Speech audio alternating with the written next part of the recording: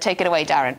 Yes. Now, I want to show you this tweet from Elon Musk in which he says what Humza Yousaf had said in the chamber. It's a few years ago now, but he was talking about white people in positions of power or influence in Scotland under his brief as he was Justice Minister at the time. I think we've got that tweet to show you. Yeah, there it is right now. It was an account tweeted out this video of Humza Yousaf basically using the word white with such venom and vitriol that you start to wonder what on earth does he have against people with white skin colour, to the extent where Elon Musk, who of course is now the owner of Twitter, now X, and he says, what a blatant racist. And do you know what? I couldn't agree more. Now, Humza Yousaf, I beg your pardon, I think actually continues to show that he does have a form of prejudice,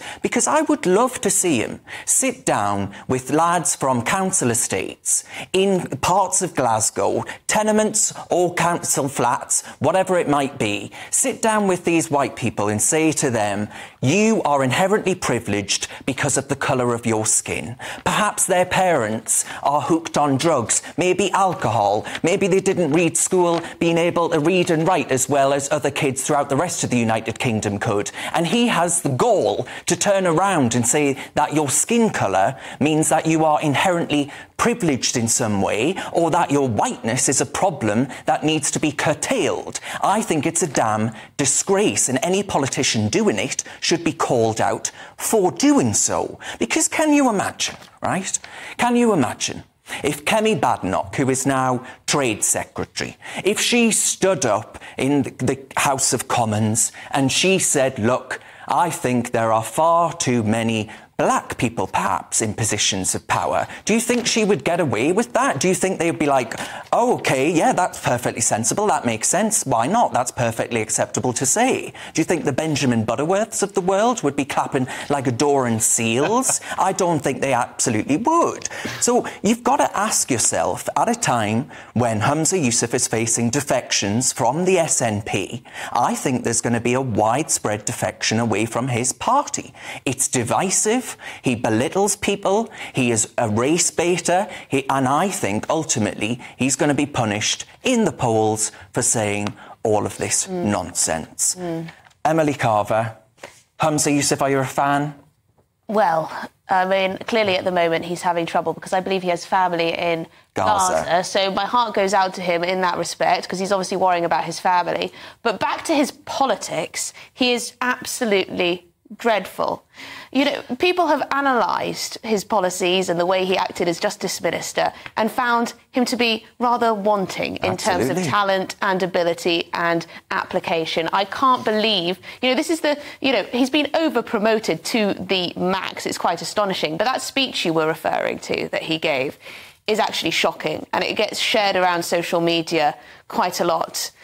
When he refers to all the positions within the government, doesn't he, and says white. Well, he's fuming at the fact that there are white people in positions of power. Why shouldn't there be? I mean, last time I checked... Why shouldn't there be? Also, Humza Yousaf is now First Minister of Scotland, and we've got Rishi Sunak as the Prime Minister of the United Kingdom.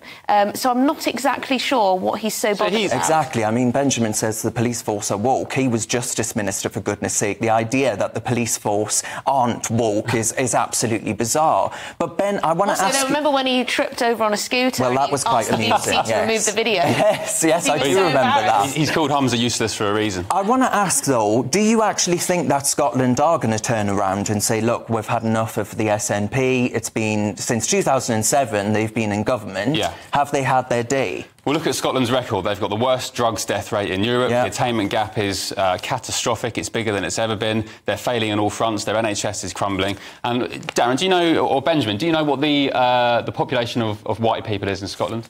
It's like 96%? 96%. So can you imagine, Humza Yousaf is of Pakistani origin, could you imagine going to Pakistan, standing up in their parliament and saying, Home Affairs Minister, Pakistani, Environment Minister, Pakistani. Deputy PM, Pakistani.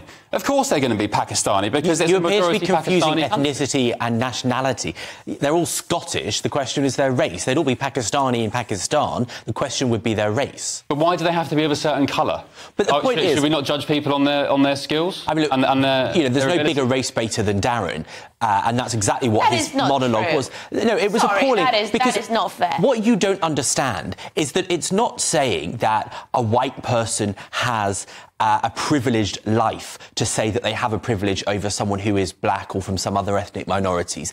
It's saying that if those two people were born into a council estate with, drug-addicted parents or something like the scenario you describe, the black kid is going to have even fewer chances and greater prejudice and barriers faced I'm sorry, to white working them than class the white children are the most Do you think that's a good underprivileged in this country. Exactly. For black and ethnic minority kids to tell them that whatever they do, they're not going to be treated in the same way as a white person? Because it doesn't, in the statistics and actually looking at the facts, that does not hold up. Asian kids are doing extremely well. Black African kids are doing extremely well. Chinese are doing extremely well. Jewish kids doing extremely well. White working class kids are the ones that are failing at the bottom of the pile at the moment, unfortunately, at least when it comes to education and university. But you missed my point, Emily. No, because I just don't agree with it. No, they face barriers because of their race, irrespective of the other things. But hang Let on, me give you an example.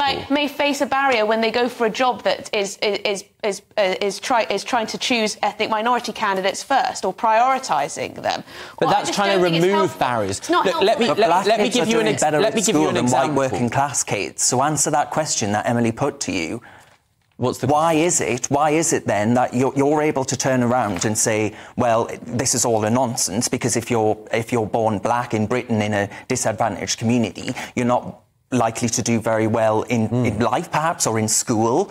But actually, the stats don't bear that out. The stats say that, but compared to white working class kids are doing all right if they come from ethnic minority backgrounds. First of all, I said some ethnic minorities, because among ethnic minorities there are people that way excel, Indians being prime among them, right? They have some of the highest average incomes and most successful salaries and careers. But can I just give you an example, which is... It's not the right rhetoric for modern Britain. Modern Britain isn't as you are talking. People have opportunities regardless of their race. It's also a victim mentality.